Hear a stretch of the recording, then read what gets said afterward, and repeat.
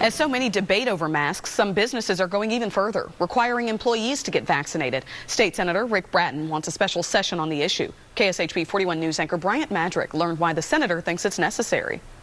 Before you enter Big Moot Natural Wines, signs on the door lay out the rules. Mask must be worn, and if you want to sip or taste, you need proof of your COVID vaccine. Rick Garcia is the owner. We see more people on a day-to-day basis, and we have no clue of their vaccination status. There's plenty of friends of mine that have contracted the virus that are vaccinated, but Garcia says the rules are meant to protect the community, not punish.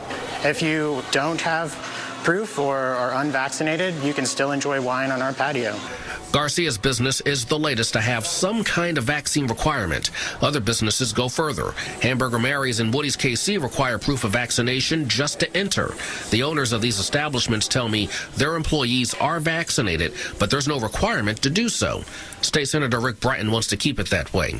He sent this letter to Governor Mike Parson asking for a special session to stop businesses and institutions from forcing their employees to get the shot. You know, as a patron, I mean, if you see that sign out there, you have the ability to go across the street or whatnot, or at least as of right now you do.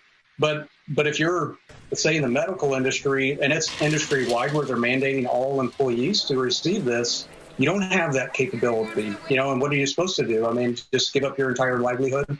In a statement, David Meehan, president and CEO of the Missouri Chamber of Commerce and Industry, says, quote, employers have long had the ability to mandate vaccinations, and the Missouri Chamber believes all employers should continue to have this right when it comes to the COVID-19 vaccine. If you're wondering, Senator Bratton says he is not vaccinated.